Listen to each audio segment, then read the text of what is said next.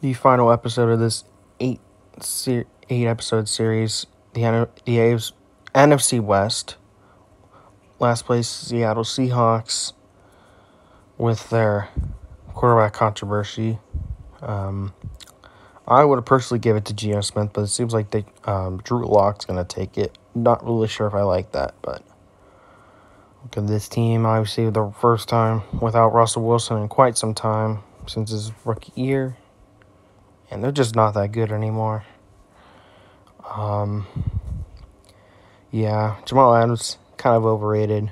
Quandre Diggs is even better than him, I'd say. I feel bad for Seattle. They're probably going to have a while before they get back to where they were. And while I'm going through the rest of the Seattle team, make sure you like and subscribe. It helps me out and supports my channel. Third place will be the Arizona Cardinals. Seahawks would have like 5 wins. This is a 7-win team. Colt McCoy over Kyler Murray. He must be injured. Yeah, probably. I'm personally not a big on Kyler Murray as other people are. He's still a fine quarterback, but he's not like a top 10 quarterback. But they do have a lot of interesting names and an interesting depth chart on this app. I do not trust this app.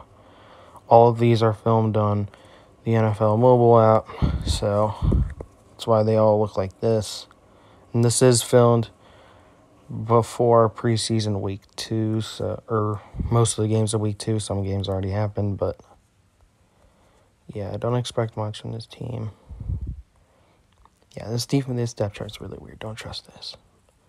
Moving on, second place. A team that looked very, very good in their first preseason, San Francisco.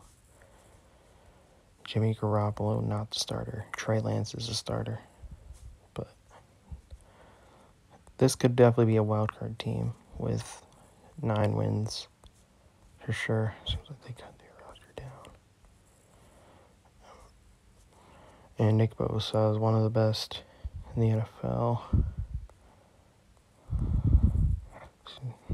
Yeah. So not much to talk about there. Just know they're going to be a 9 or 10 win team. And then first place, very easy, the LA Rams. The Rams are going to be a very, very good team. And 11 wins, which is not as much as last year, but still. Would definitely have an opportunity to get back to the Super Bowl if they wanted to.